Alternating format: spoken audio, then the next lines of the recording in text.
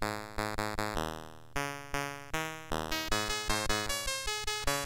to part 3 of coding for the Garry Kitchen's Game Maker on the Commodore 64.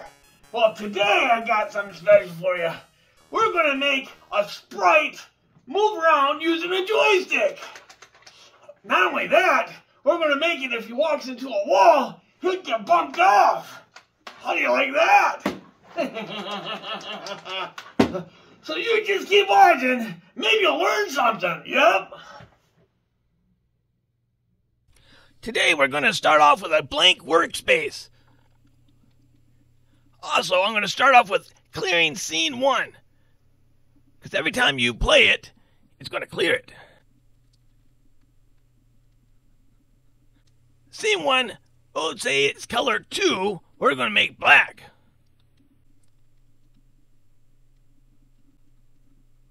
Now we're going to print. Now we're going to print color 2 on color 2.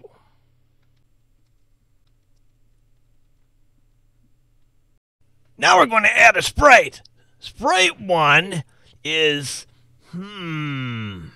up, that way, up, that's what you call it, up. Now we need to find our X position for our sprite. I think I'm going to set it at 31, that sounds good. Now for the Y position, that's up and down.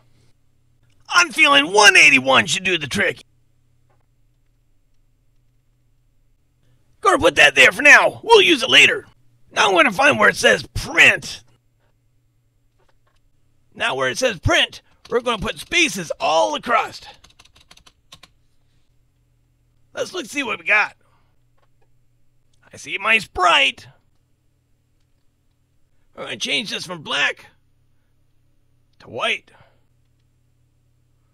Oh, see in the top where it's white? Let's make it red. Those are my spaces. Now I'm going to add a couple blank print lines here. I'll show you what they're for in a little bit. See all those prints with those lines under them? Those lines means there's nothing printed there. It's empty space. At the beginning and the end of every line, I'm going to press the space bar, which will put a little square on each side.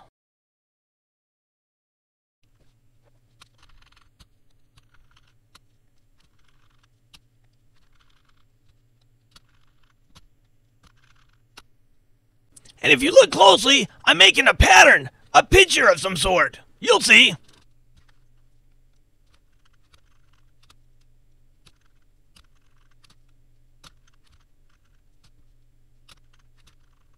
If this seems like it's getting too tedious, you can copy and paste. Yep.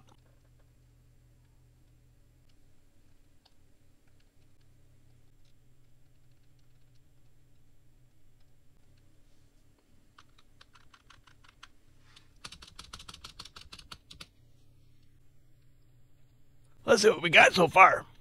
You see where the spaces are? It looks like red walls. Now to finish my red walls, I'll fast forward it a little bit. Yep.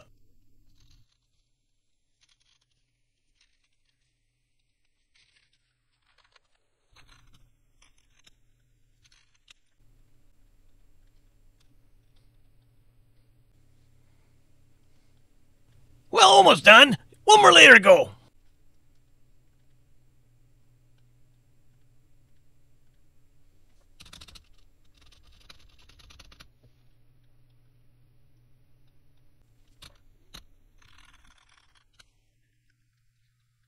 Now here's our board.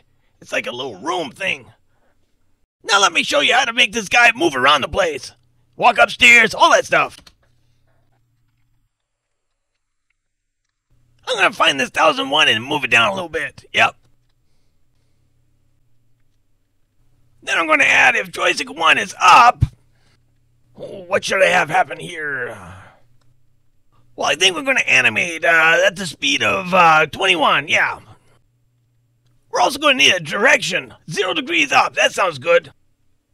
You need movement speed too. Yeah, moving's good. I can't move without moving. I think we'll go 25 on that one. Now we're going to add the and-if command. I'm going to move this out of the way for a second, because I'm going to do copying. It's so much easier to copy little sections at a time and then just changing them. Now if joystick 1 is up, down. Okay, well, let's change the direction to down. Going to copy some more.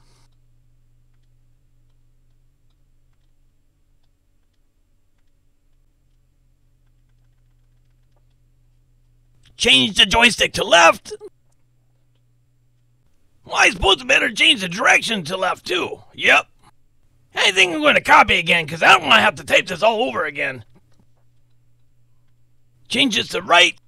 Move it down. And change the direction to right. And of course we're going to copy again. Copy makes it easy. Let's put it right there. We're going to change this from right to off to show what's going to happen when the joystick's off. Well, I suppose if the joystick's off, I should make the animation 0. That's off. Movement speed should be 0 too. And I'm going to copy again. Go down to copy, and I'll put it right there. Now I'm going to change this line here. Hit sprite 1 up. Hit sprite. Well, we're going to change this to hit color 2 and 3. If it hits the color 2 or 3, then what's going to happen? We're going to delete the animation speed and the direction. Now I'm going to replace the movement speed line to a line that says sprite 1 X position. And let's change the X position to 95. That sounds good. Well, I need a Y position too. Gotta have a Y position. I'll set that at 137. That sounds good. Now we add the line jump to label 1001. That will create our loop. Oh, it didn't work. I forgot to do something. I gotta move that 1001 down 1. There. Because it was printing all along the whole thing. Alright, let's start this. Left, right, up's not working. Down's not working. Why? Well, let's have a look. Let's debug our program. Oh, I see it right here. This end if is in the wrong spot. Copy. We'll copy it from here and put it there. Now to delete the old one. Now to run. Oh boy, my Charles guy's walking now.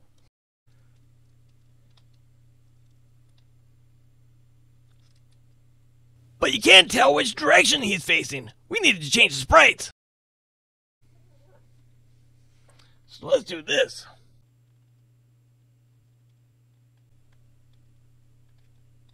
Let's insert a sprite.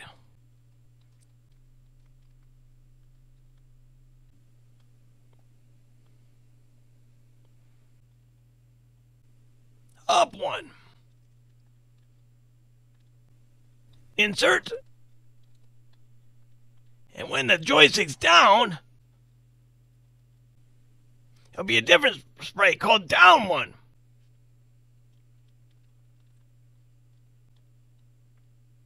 Oops, get out of here.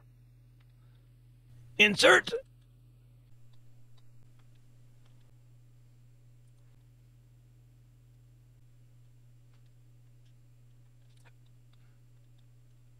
Insert. Right 11. Oops, I put right 11 up here. I gotta change it to left.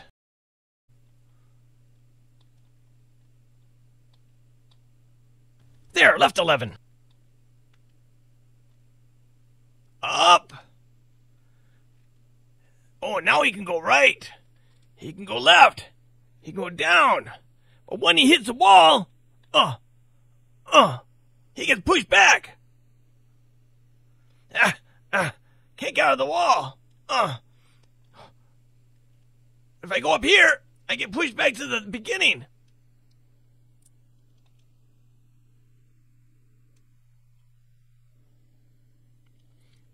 Oh, man. I can't get out of this room. Okay, I have to fix something that's bugging me. Let's go to the top.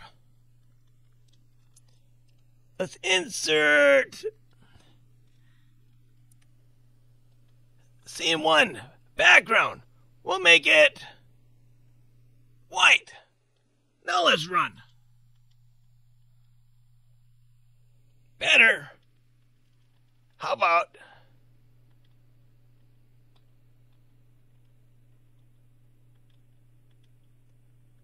there we go. That's the Charles I know. You're looking down at him. Let's walk into this wall. I can't get out of here.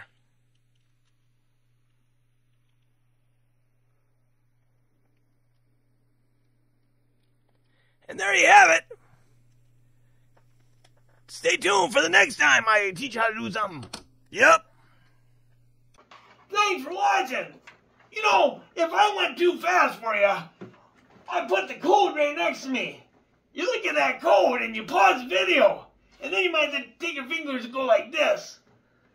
Make it a little bigger. And then you can look at everything on there and see if you messed up on anything.